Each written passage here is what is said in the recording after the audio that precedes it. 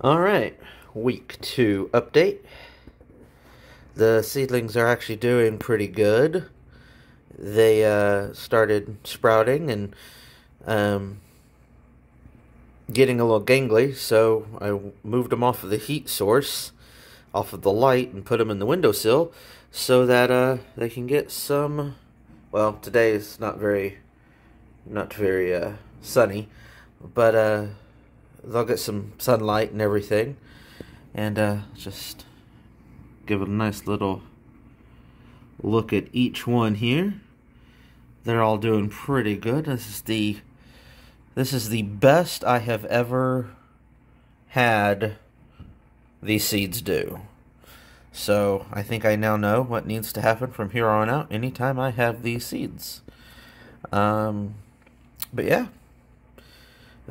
week 2 update, and go from there.